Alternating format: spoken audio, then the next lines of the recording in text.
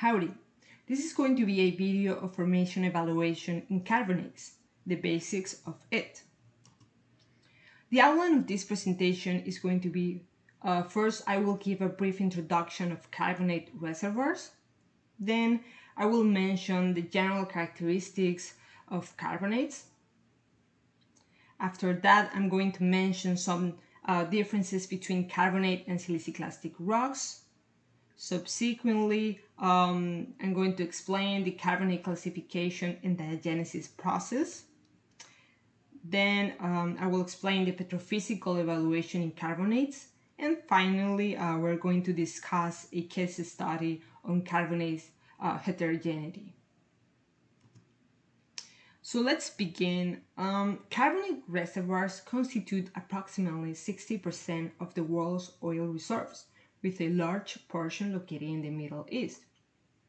Carbonate rocks can serve as hydrocarbon reservoir rocks, particularly if their porosity has been enhanced through dissolution. On this figure here, we can observe the distribution of carbonate rocks. The prolific carbonate oil basins are here shown in pink, that you can see here in the pointer.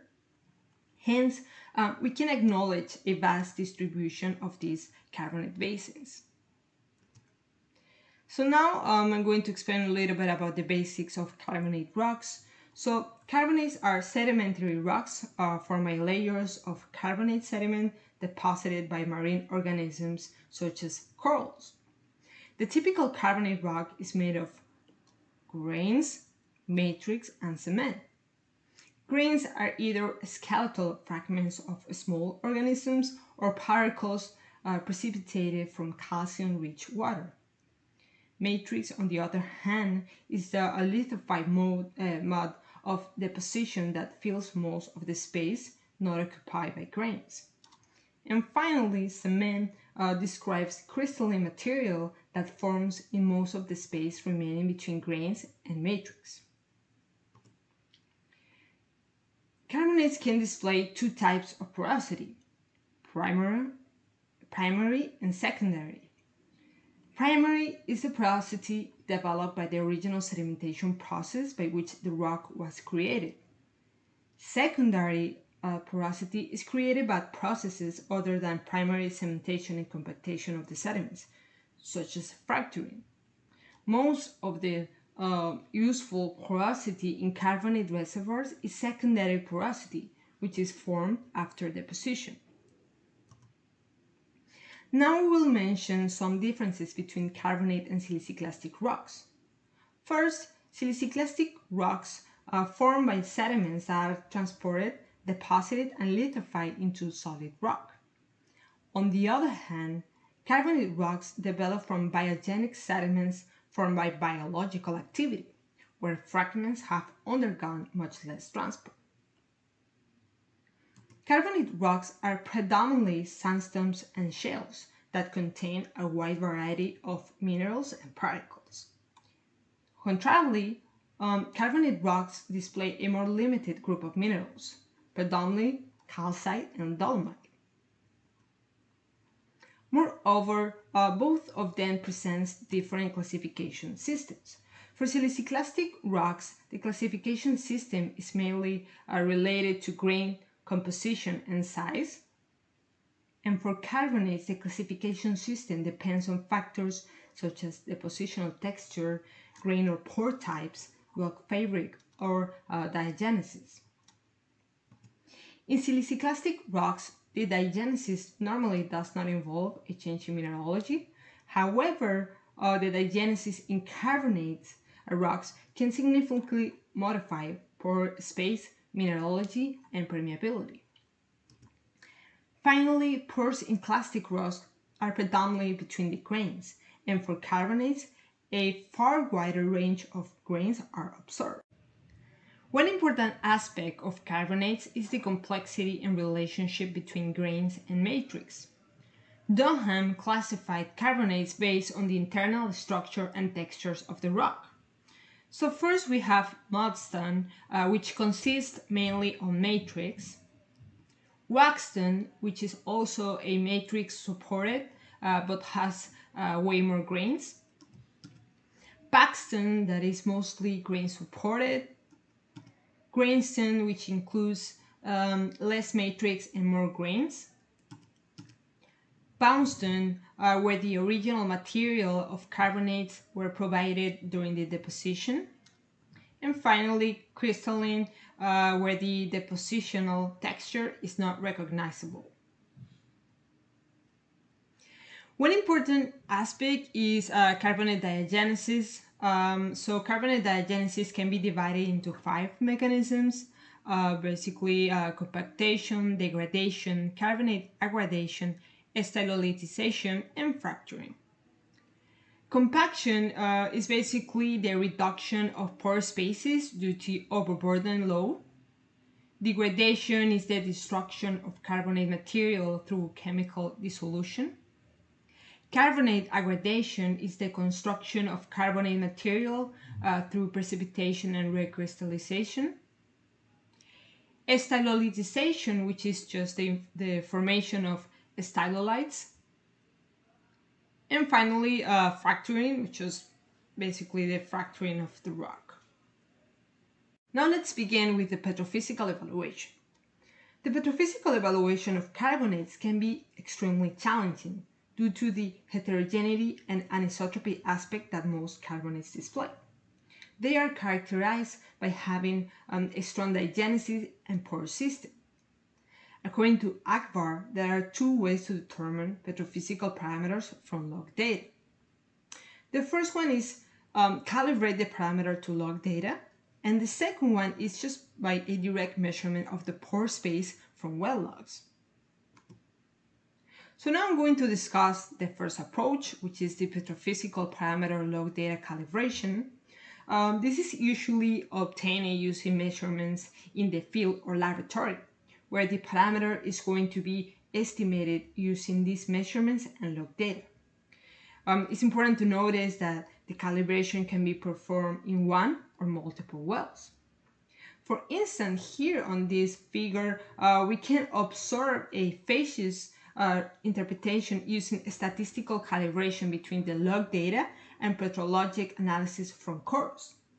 Moreover, we can use techniques such as neural networks to improve the calibration between them.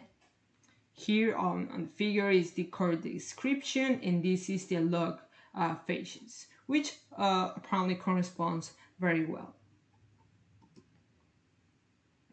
The other approach is direct measurement of the pore space. On this approach, we're going to use well log information to estimate petrophysical parameters such as saturation and permeability. For example, the FMI, or full hole formation microimager, can provide us a direct image of the pore space near the borehole wall and the rocks that make it up. And this can be a key factor to estimate the porosity in the formation. Here in the image, we can observe possible fractures, where the dark areas here can be interpreted as pore spaces. The FMI can also be used to estimate the connectivity of the pore spaces, which at the same time can be used to predict the productivity of oil. On this plot here, we can recognize that there is a relationship between the oil production and the FMI connectivity. Therefore, it can be used to predict the oil productivity. Okay. Now, I'm going to explain one important technique called NMR, nuclear magnetic resonance. So basically what happens is that sharp magnetic pulses are used to momentarily reorient hydrogen molecules away from the natural magnetic field. So after each pulse, the hydrogen molecules realign themselves with the natural magnetic field, how you see here in the figure. And observing this decay permits measuring the relaxation of molecules, basically the moment when they realign to the natural field, and how many of them relax. So the measurement of how many hydrogen molecules relax provides a measure of porosity, or at least an estimation of porosity, and the relaxation times indicates the size of pores containing the hydrogen molecules. The relaxation time are usually short for small pore sizes and longer for large pores. So here in this figure, we can observe first the decay from NMR measurements here. Then the T2 spectrum, where we can recognize a bimodal distribution here. And finally, the interpretation of NMR in terms of the pore size, where we can acknowledge two pores geometries. Another important tool is the DSI imager that gives a direct estimation of permeability. This is determined using Stoney waves. So what happens is that they propagate up and down the borehole and measures the energy state around the borehole. This relation comes with the fact that in permeable formations, the waves attenuate where a slow velocity response is observed. Here on the right side, we can notice the well-logged tracks of core permeability and the permeability estimation using Stoney velocity, where we can notice that there is a good correlation between both of them.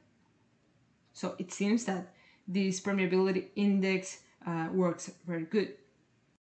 Now I'm going to explain a formation evaluation of a heterogeneous carbonate study. This is a study performed in an oil field in Abu Dhabi from the Shuaibah Formation. Scientists and engineers integrated geological data, open hole data, and production net data in order to obtain a more accurate model and understand the impact of different carbonate rocks.